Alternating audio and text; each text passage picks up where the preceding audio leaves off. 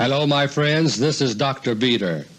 Today is January 24, 1977, and this is my monthly AUDIO LETTER number 20.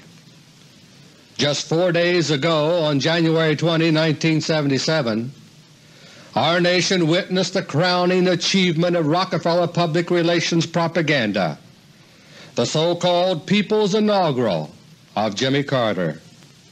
Through emotional appeals to the American dream, millions of Americans are being enticed to let their hopes soar based on nothing but blind trust. But the most crushing disappointments are always those which follow the brightest hopes, and the false hopes that are being raised by Jimmy Carter will come crashing to the ground all too soon. Even so, there is something to be thankful for that deserves a moment's reflection. Nelson Rockefeller still has been denied the goal he has sought for so long, seizure of the Presidency and his establishment as America's first openly visible dictator.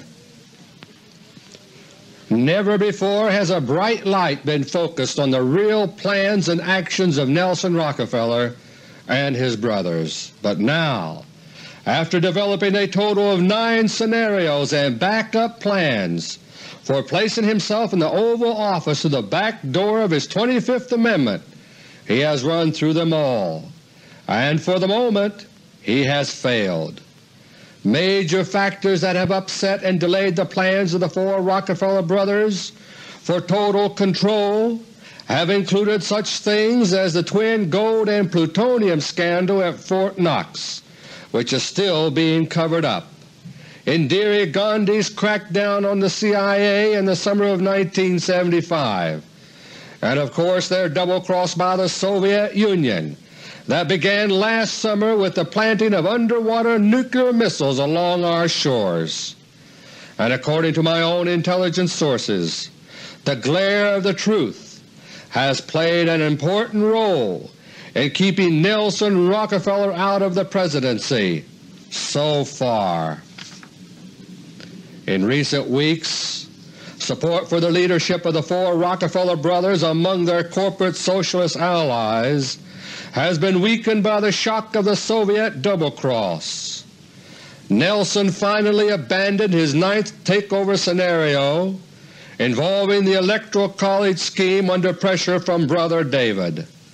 Thus David Rockefeller, the most powerful of the 4 brothers, is now playing the role that their late Uncle Winthrop Aldrich always used to play in seeing to it that Nelson never became President. What Nelson Rockefeller may do from this point onward remains to be seen. Only one thing is for sure: like the Soviets, he never gives up. And he has not given up on his dream of becoming the President and dictator of the United States and ultimately of the world. But for the time being, it is his brother David who is now President by proxy through his control of Jimmy Carter. What we are witnessing in the transition from the Ford to the Carter administration is nothing more than a changing of shifts in the one real political party that runs America, the Rockefeller Party. The Soviet Union is run decade after decade by fewer than 1% who belong to the ruling Communist Party, and the United States of America is now run decade after decade by fewer than 1% who belong to the ruling Rockefeller Party, whether they call themselves Republicans, Democrats, Liberals, or Conservatives. Jimmy Carter, who campaigned as a Washington outsider, owes his come-from-nowhere election to the fact that David Rockefeller selected him some years ago as the ideal puppet for his purposes. Carter was invited to join David's Trilateral Commission and was then steeped in trilateralist thinking, in other words the Rockefeller line. With such powerful support, Carter has no idea how dangerous a position he is now in. Already A Carter Watergate is brewing to cut him down. And worst of all, the threat of war hangs over everything he does. In his inaugural address, Carter expressed a preoccupation with war. And for the past several weeks, the American public has been under an avalanche of warnings about the Soviet military threat, including statements that the Soviets are now preparing for war. This is a complete turnabout from the virtual ban on anti-Soviet news that was in force in the controlled major media until very recently. And the excuse that has been provided for all these new warnings is a new study of intelligence information that was launched last summer as soon as it was learned that the Soviet Union was planting offensive missiles in our waters. The threat of war, my friends, is very real. But the intent of the controlled major media in relaying these warnings to you now is another matter. We are now being psychologically conditioned to accept a declaration of national emergency when the time is ripe, and to submit to the dictatorial controls it will impose. The drive to merge the United States with the Soviet Union to form an all-powerful world government has already cost us 2 world wars plus Korea and Vietnam. Now we are once again in a pre-war situation on the brink of Nuclear War I. And for reasons I can now reveal, the 4 Rockefeller brothers still believe they can succeed in bending the coming nuclear war to their own purposes.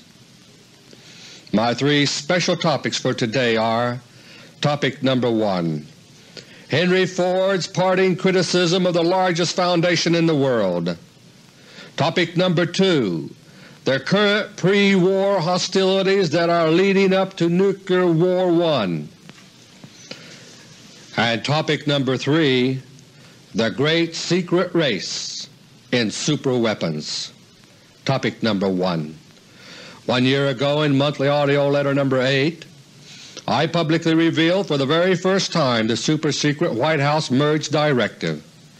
Under this directive, our lives in America are to be so altered that we can be comfortably merged with the Soviet Union. And since last spring, I have also been drawing your attention to the little-known but central role that the major tax-free foundations have played for 2 generations and more to push our nation in the same direction.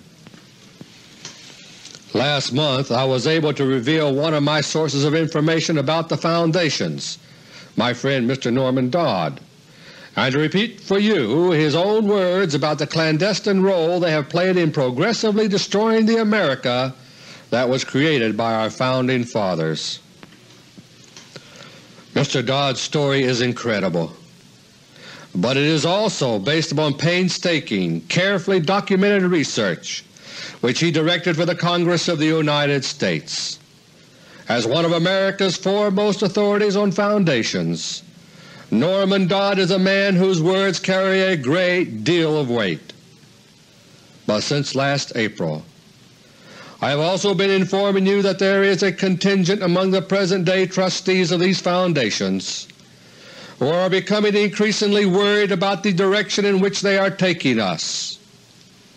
Even before the Soviet underwater missile crisis materialized last summer, their fears of a Soviet double-cross were mounting rapidly.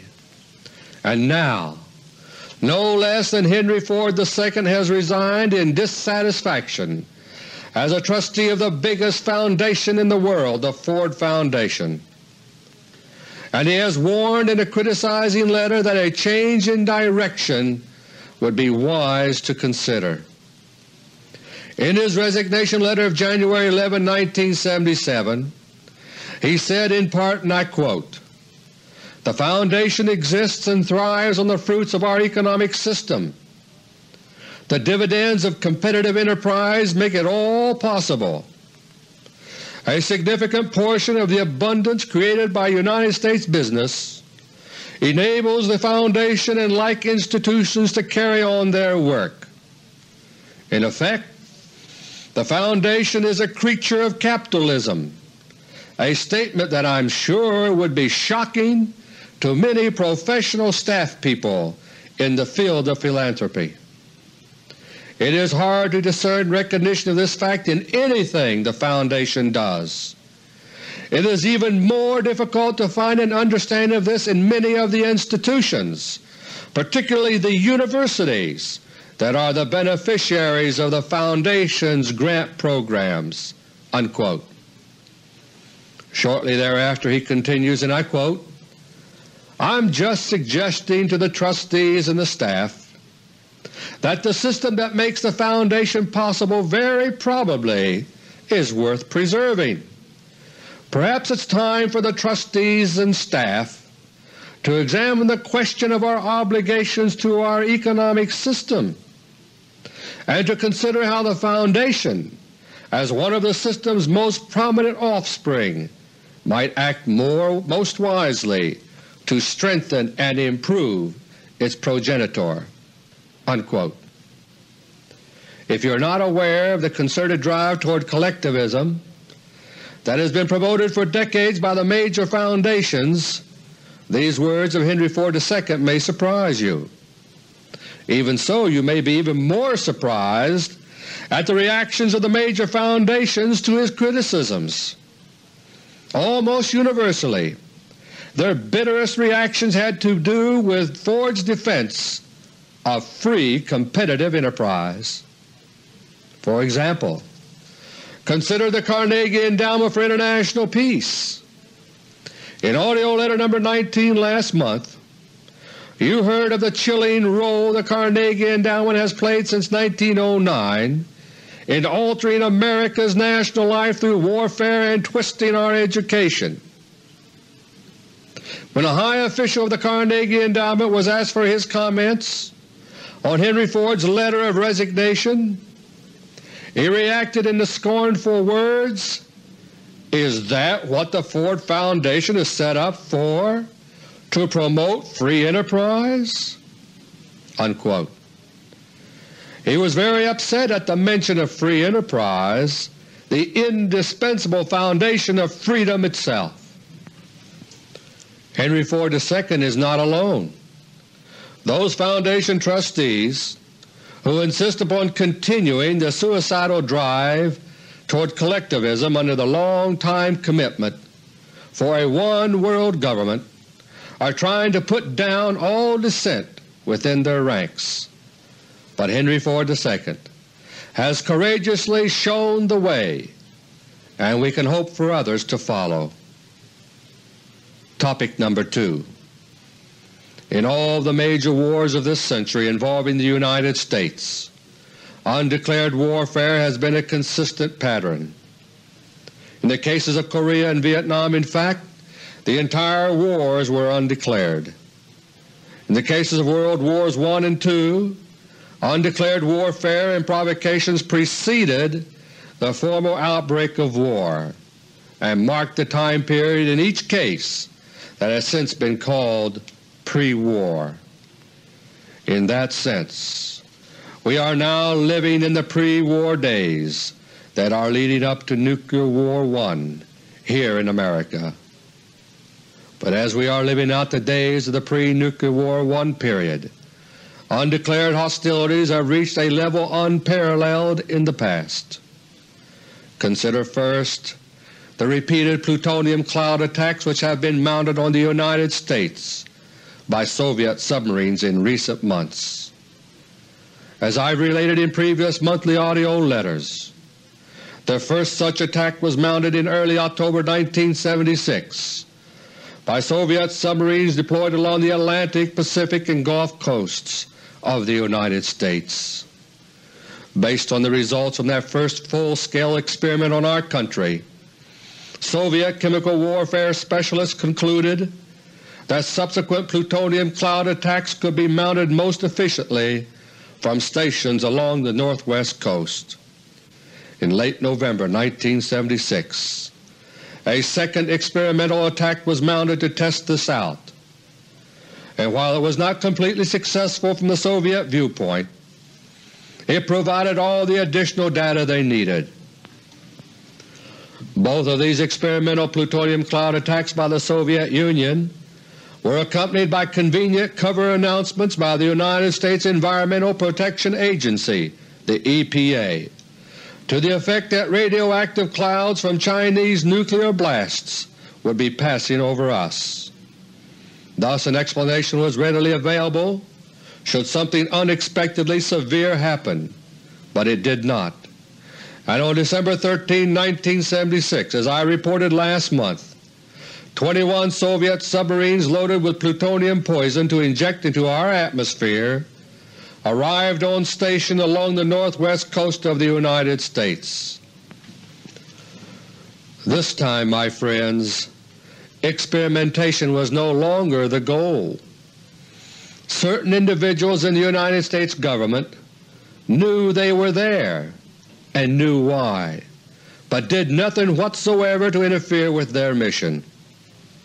As of December 31, 1976, 13 of the 21 subs had emptied their load into our atmosphere and headed out to sea, having timed their attack to make optimum use of severe winter storm conditions across the United States. The other 8 subs remained behind to reinforce the main plutonium cloud by continuing to feed it periodically over a period of days. Finally, on January 3, 1977, these 8 Soviet subs also departed out to sea, having emptied their loads into our atmosphere. According to my own intelligence sources, this third and latest plutonium cloud attack by the Soviet Union was very effective. The Soviets did achieve a very broad dispersal of the plutonium poison throughout the continental United States. This, on top of the record cold weather blanketing most of the United States lately, may well lead to an outbreak of flu-like sicknesses in the near future, to which the government has been conditioning us now for nearly a year. Undeclared warfare by the Soviet Union is also continuing by means of the short-range underwater launch missiles which have been planted in our waters by the Soviet Union ready for use in a surprise attack. Last month I revealed that 93 such missiles were in place in American waters, and I gave the navigational coordinates for 9 of them, which were surrounding the island of Oahu, where Pearl Harbor is located. I can now report that the United States Navy did remove all 9 of these missiles, completing the operation on December 31, 1976. But 4 Soviet submarines were on hand to observe the complete missile removal operation by our Navy, and as of January 17, just 1 week ago, 2 new Soviet missiles were already in place threatening Pearl Harbor again. In addition, 4 other Soviet missiles have been planted since I recorded monthly AUDIO LETTER No. 19 last month, 2 in Alaskan waters, the other 2 on the West Coast. This brings the total back up to 90 as of now. My disclosures last month demonstrated to certain persons that I am not bluffing, that the United States is indeed targeted by a massive new round of Soviet underwater nuclear missiles. But for the reasons I gave 2 months ago in my monthly AUDIO LETTER No. 18 for November 1976, I do not intend to reveal the rest of the missile locations merely to have them wasted in the deadly cat-and-mouse game now underway. Instead, my own intelligence sources have made it crystal clear that only public exposure of the truth about this whole deadly matter has any hope of stopping the coming war. For that reason, I have already launched efforts through a number of indirect channels which lie outside the Rockefeller sphere of control in an attempt to bring about this public exposure. If full-fledged war does come, my friends, America is in for a wide range of nasty military surprises. In certain areas, Soviet approaches to military technology are far different from our own, such as in the field of anti-submarine warfare. One field in which they are literally decades ahead of the United States is in the area of microwaves as they affect human beings.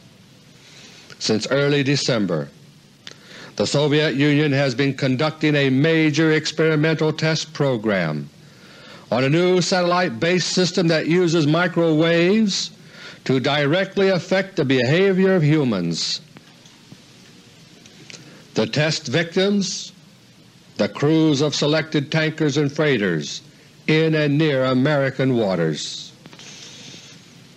Soviet researchers discovered long ago that prolonged exposure to microwaves, even at intensities considered safe in the United States, can produce a long list of effects on people. These range from dizziness and irritability to emotional instability and alteration of brain wave patterns, as well as other effects. Starting from these findings, Soviet scientists have developed microwave bombardment techniques which have the basic effect of greatly reducing a person's capacity for exercising judgment and fully comprehending facts at his disposal. A person under such bombardment, in other words, is very prone to make mistakes, serious mistakes. On December 15, 1976, the Liberian tanker Argo Merchant went aground on the Nantucket Shoals off Cape Cod, and the resulting oil spill of 7.5 million gallons was the worst to date in American history. Many things were strange about the incident, such as the fact that the Nantucket Shoals are a very well-known navigational hazard, and the Argo Merchant was many miles off course. Hearings later revealed that the ship's navigational gear was not in proper condition, but strange behavior by the crew itself went unexplained. The Argo Merchant was then followed by a rash of tanker incidents in and near American waters, and in almost every case errors of judgment were either primary or contributing factors.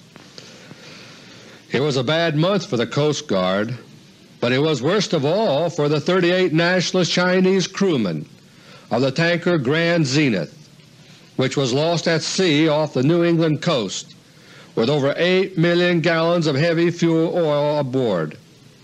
On December 30, 1976, the Zenith reported its position as about 60 miles south of Yarmouth, Nova Scotia.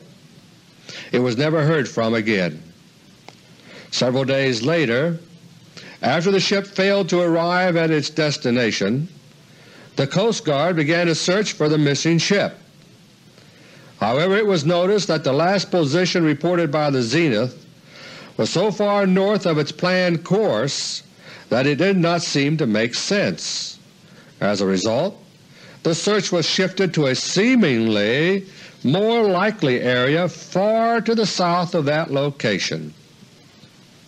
The story of the Grand Zenith is a tragic one, my friends, but it might have been less tragic had the Coast Guard taken the last position report by the captain of the Grand Zenith more seriously and anchored search operations on that position, because on January 7, 1977, I received intelligence information to the effect that the location of the sunken Grand Zenith was approximately 43 degrees 5 minutes north, 67 degrees 52 minutes west.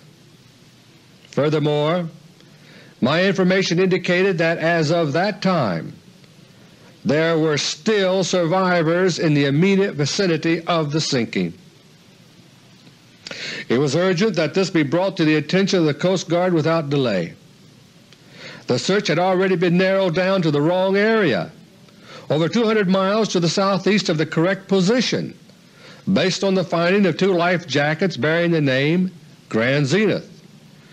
I immediately contacted the J.F. Moran Company in Providence, Rhode Island, the ship's agent in New England, and gave them the information. They passed it on to the Coast Guard, But there it stopped. For days I tried directly and indirectly to get someone to check out the location I had been given.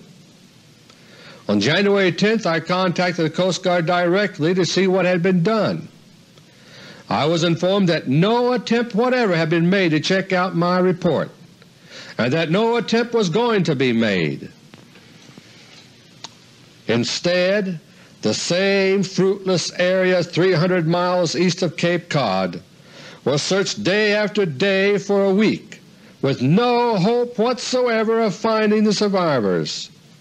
Meanwhile, I could not persuade the Coast Guard even to make a single flight over the actual site of the sinking in order to check out my report. The same information was also given to the Navy after the Coast Guard refused to investigate, and the Navy too refused to check it out.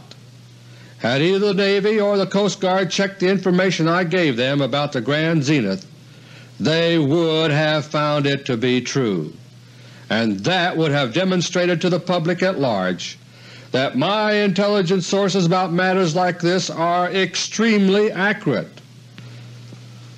My intelligence sources had hoped that this would be exactly the outcome of my relaying the life-saving information about the Grand Zenith.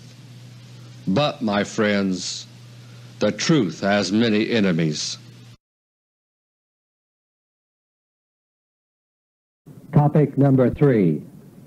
The brain-scrambling microwave weapons, which are now entering operational status in the Soviet arsenal, are just one example of a whole new generation of super weapons which are now under development in a secret arms race. The participants in this race are none other than the corporate socialist Rockefeller cartel on the one hand and the state socialists of the Soviet Union on the other.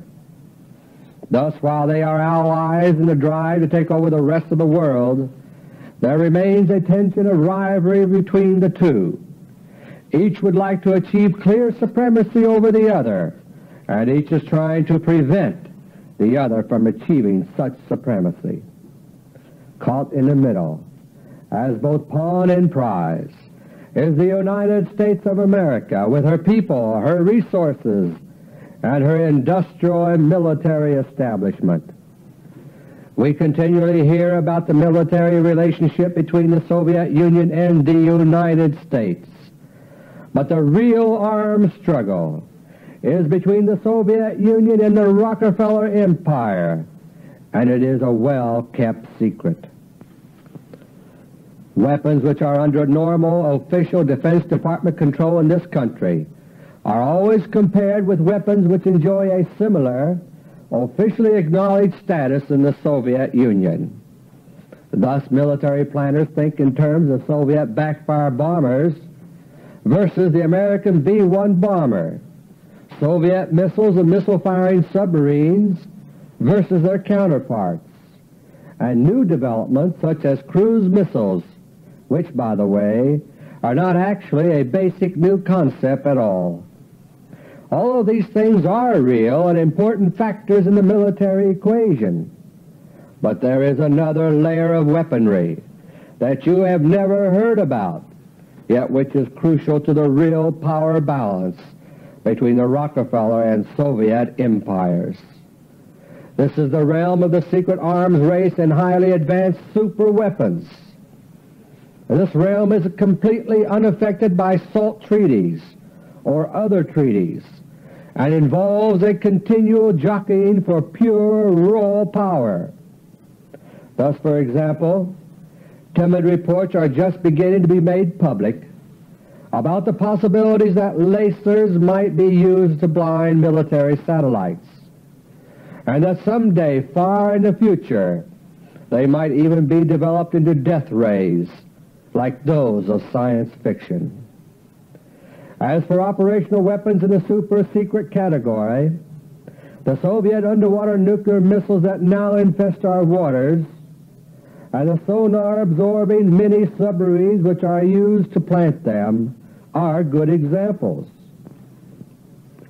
One of the puzzling things to me until recently was the incredible Red Friday Agreement of October 1, 1976, whereby the Rockefeller brothers pledged through President Ford not to harass the Soviet submarines planting missiles in our waters.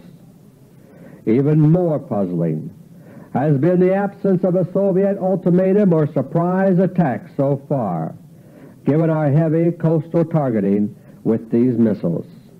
But now I can give you the answers. When I first revealed the locations of Soviet underwater missiles around the world in monthly audio letter number 15 last August, I did so with the knowledge that a planned worldwide Soviet surprise attack was imminent, and that public exposure was the only thing that could prevent it. Now I know more fully why the surprise element was so crucial to the double cross embarked upon by the Soviet Union. The Soviets were trying to prepare and launch the attack before an awesome weapon system that is under direct Rockefeller control could be activated. But ever since that surprise was ruined, they have been forced to bide their time while they watch for another opportunity to catch the Rockefeller empire in a vulnerable moment. Meanwhile, a standoff is being maintained between the Soviet underwater missiles and the Rockefeller superweapon system I am about to tell you about. At the same time, Rockefeller propaganda is being used to rapidly wash away the idea of East-West détente in a flood of warnings about the Soviet threat and possible war. The purpose of it all is to lead up to a declaration of national emergency, as I have already warned. Finally, nuclear war one is programmed to come. The purpose of the Rockefeller superweapons is not to prevent this war. These superweapons are only a club over the head of the Soviets to ensure that the war goes according to plan. This includes Soviet adherence to the nuclear safe zone, which was established by secret agreement to protect the Rockefeller brothers and their intimates. I was first alerted to the existence of the Rockefeller superweapon system as a result of my press release, which was sent out to nearly 11,000 newspapers in the United States late in October in connection with the release of monthly audio letter number 17. The press release called attention to the pivotal role General George S. Brown, Chairman of the Joint Chiefs of Staff, had played in preventing a surprise attack by means of Soviet underwater missiles. On November 17, 1976, one of my associates received a call from a Mr. Tony Hodges, a prominent environmentalist who lives in Honolulu. Mr. Hodges had been given a copy of the press release and called to find out more about it. He had good reason to be interested, because nearly a year earlier, unbeknownst to my associates or myself, he had delivered a 47-page warning document to the ambassadors of more than 50 countries who had signed the 1971 Seabeds Arms Control Treaty. In this warning document, Mr. Hodges alerted the reader to, quote, probable violations by the USA and the USSR of the 1971 Seabeds Arms Control Treaty, unquote. He was careful to make clear that the material contained in the document did not prove his suspicions that undersea weapons of the sort banned by the treaty had been deployed by either the United States or the Soviet Union. Nevertheless, he did explain in considerable detail why such weapons, such as missiles in undersea silos, would be militarily desirable. And he also presented the statements of several extremely highly qualified experts in this field of technology, contending that such undersea missile systems are feasible. One of these authorities is Dr. John P. Craven, who is presently the Dean of Marine Programs for the University of Hawaii, as well as Marine Affairs Coordinator for the state of Hawaii. Formerly, he was chief scientist on United States Navy projects which involved both the development of this nation's submarine-launched ballistic missile system and deep submersibles. He is also an attorney specializing in marine law, and a last report continued to be a high-level consultant to the Department of Defense. In his warning document, Mr. Hodges lists the impressive credentials of Dr. Craven in more detail, and also presents voluminous notes on a conversation he had with Dr. Craven in November 1975 about the subject of undersea missiles. The entire Craven interview, as reported in the Hodges warning document, provides a great deal of insight into the whole subject of undersea missiles, which are discussed throughout, as being sealed inside a protective capsule while they dwell in their hiding places beneath the sea. At no point did Dr. Craven admit to knowing of the actual existence of any such system, but according to the report of Mr. Hodges, the feasibility of such undersea missiles was strongly confirmed by Dr. Craven. To illustrate this, I will now quote from page 26 of the Hodges warning document, notes C-29 through C-31. Quote, Craven said he could develop a total weapons system to do what I suggested in a maximum of 4 years, longer if it needed to be clandestine.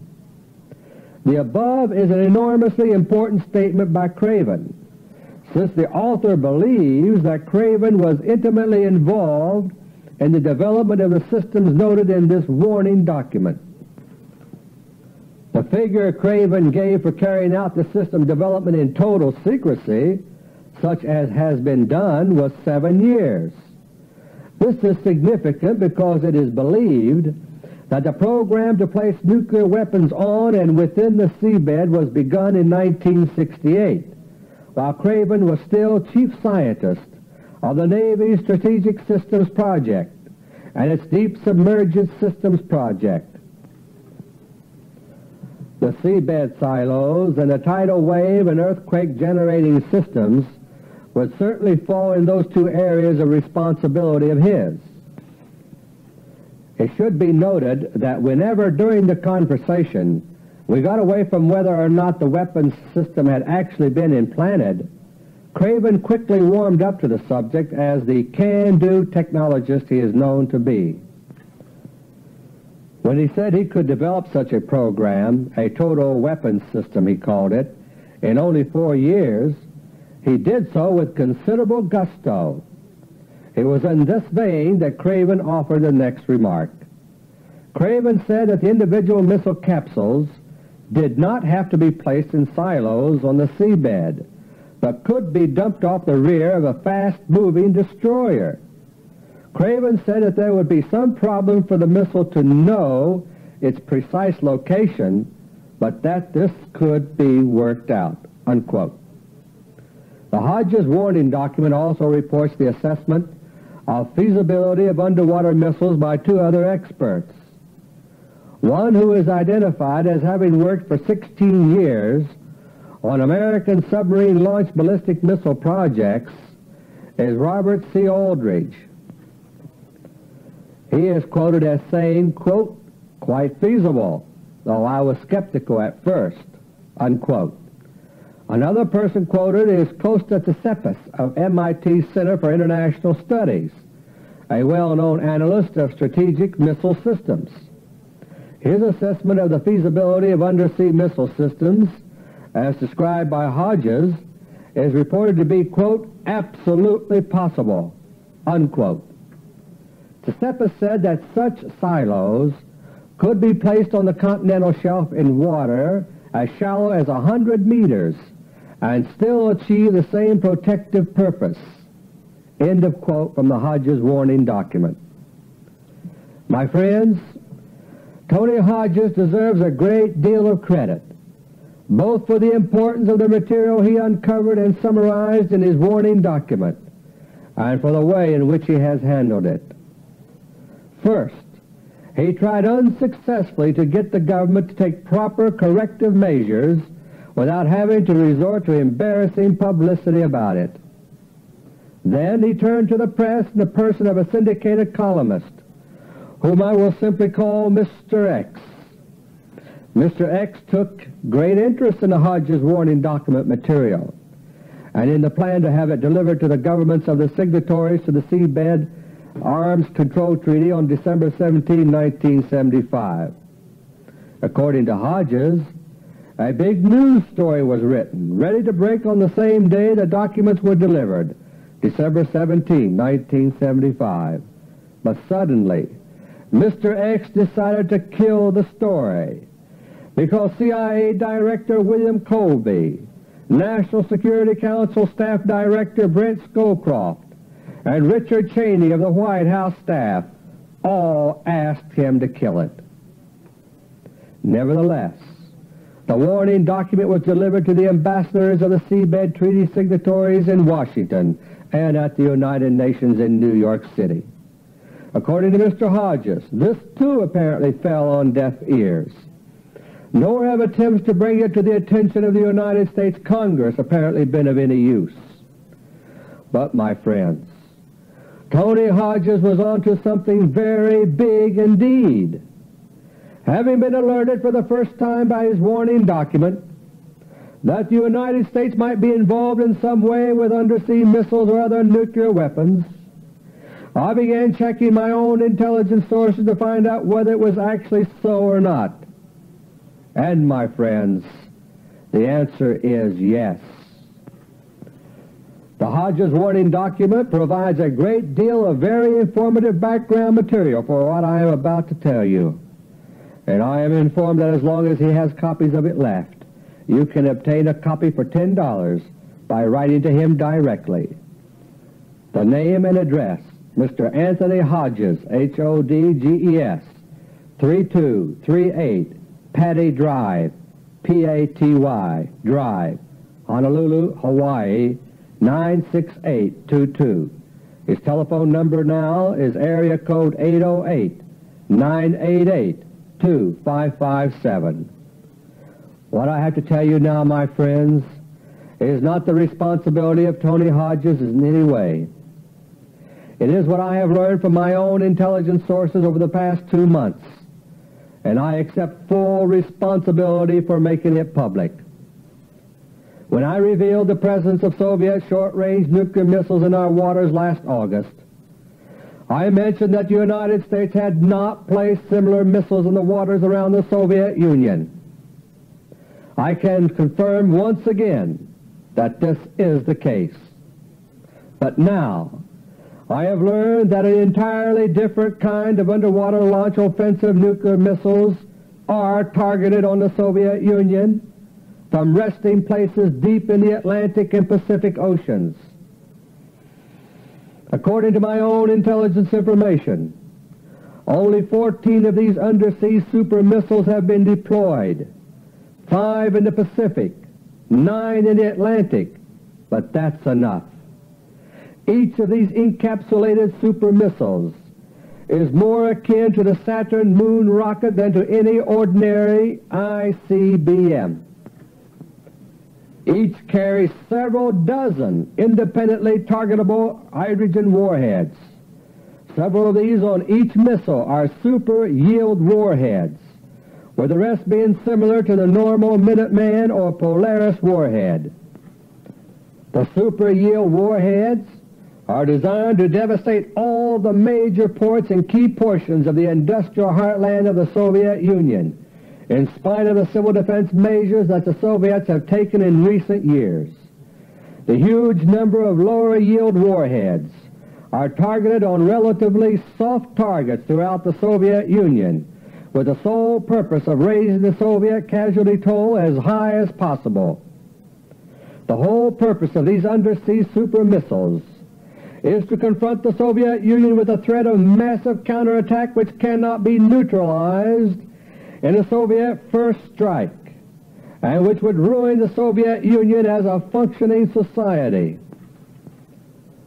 According to plan, These missiles would virtually destroy the Soviet Union as a modern civilization, killing over 100 million people in the process. But, my friends, the purpose of these undersea super missiles aimed at the Soviet Union is not to protect you and me, nor to prevent war. They are under the direct control of the Rockefeller brothers by way of their controlled CIA, not the normal chain of command through the Department of Defense. And their purpose is to serve as an awesome club over the heads of the Soviet rulers to make sure that Nuclear War I goes as planned. The worldwide Pearl Harbor attack that was imminent last August, when I publicly revealed the worldwide locations of Soviet underwater missiles, was a daring Soviet gamble. Its purpose was to eliminate the 4 Rockefeller brothers from the scene and simultaneously prevent the CIA undersea missiles from being launched by making such counterattacks seem pointless. But the key ingredient of that plan was secrecy and total surprise. My intelligence sources made it abundantly clear last July and August that the only way to prevent immediate nuclear disaster was public exposure of the truth. And now we know why. Now we also know why the 4 Rockefeller brothers felt that they could get away with the seemingly suicidal policy instituted on Red Friday, October 1, 1976, agreeing to allow the Soviet Union to keep planting short-range nuclear missiles in our territorial waters without harassment. It's all part of a nuclear standoff involving weapons the public does not even know about, and in which the Rockefellers believe they hold the upper hand. There are now strong indications that the 4 Rockefeller brothers, believing they still hold the upper hand with their undersea super missiles, plan to turn the presence of the Soviet missiles in our waters to their own advantage. During the fall of 1976, they reestablished the strained alliance between themselves and the Soviet Union for the time being. And now we are being built up rapidly to accept a declaration of national emergency. The announcement by the government that there are Soviet missiles in our waters is now being arranged to be done with the advanced knowledge of the Soviet Union. Just as Franklin D. Roosevelt declared an unlimited national emergency on May 27, 1941, as part of the build-up for war, a similar scenario is being worked out now to trap us all. But the cruel joke may be on the Rockefeller brothers themselves, who may yet be buried by the Soviet Union along with millions of us. Something is going wrong with the CIA super missiles deep in the ocean, and as of now, 1 is completely disabled and 5 more are deteriorating rapidly and probably are not usable. That leaves only 8 undersea super missiles at the disposal of the Rockefeller brothers, and their reliability, too, is now open to serious question. In addition, the Soviet fears about their corroding underwater missiles in the secret Soviet missile crisis of 1971, which I described in monthly audio letter number 14 last July, apply again now. Several of the undersea super missiles are now leaking plutonium from their disabled warheads into the surrounding water, and the possibility of an uncontrolled explosion cannot be ruled out. Should this happen, tidal waves or earthquakes could be created that could affect Hawaii, the Bahamas, or any place along the east coast from Nova Scotia to Florida. Just as my intelligence sources emphasized last summer that public exposure of the truth was the key to avoiding disaster, the same situation exists again now. the CIA undersea super missiles in the Atlantic and Pacific cannot protect us from war, and in fact are not even intended for that purpose, yet they sit there as a present hazard to all of our lives, directly and indirectly. Therefore, I'm going to reveal the locations of all 14 of the CIA undersea super missiles in navigational coordinates. At a minimum, I hope to strip the Rockefeller cartel of their ace in the hole that makes our survival irrelevant to them. But even more, I hope to undo their continued cooperation with the Soviet Union in a plan to sacrifice millions of our lives. This may well be our last chance to prevent the present pre-war period from erupting as planned into Nuclear War I. The missiles are located in water depths ranging from a few hundred feet at several Atlantic sites to more than 15,000 feet at one Pacific site. The following 5 locations are in the Pacific Ocean. Incidentally, these are in the vicinity of locations which are shown on a map in the Hodges warning document as probable locations of undersea weapons. As explained in the warning document, Mr. Hodges believes that these locations were the subject of seabed weapons installations or tests by the CIA-financed Howard Hughes mystery ship, the Glomar Explorer. Pacific Missile 1, about 25 miles north of the Hawaiian Island K-Way at 22, 37, 14 north, 159, 21, 55 west.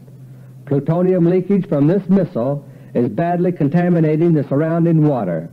Pacific Missile 2, about 10 miles north of K-Way at 22, 21, 59 north, 159, 36, 19 west, leaking but not as badly.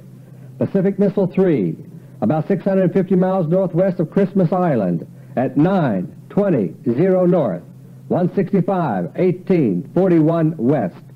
Pacific Missile 4, about 550 miles northwest of Christmas Island at 8, 0, 0 north, 163, 34, 38 west.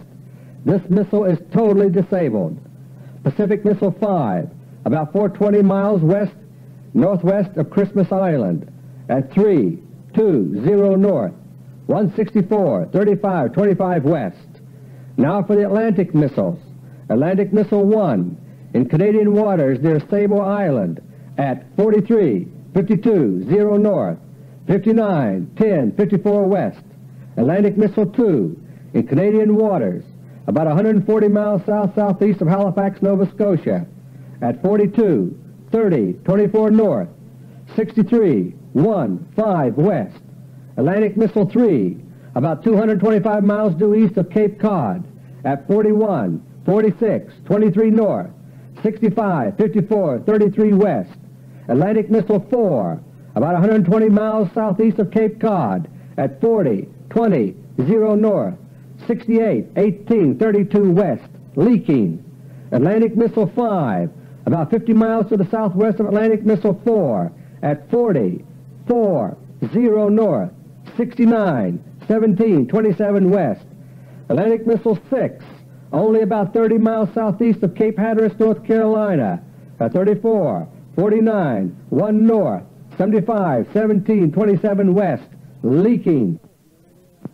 Atlantic Missile 7 about 240 miles east-northeast of Charleston, South Carolina at 33, 5, 40 north, 75, 43, 38 west.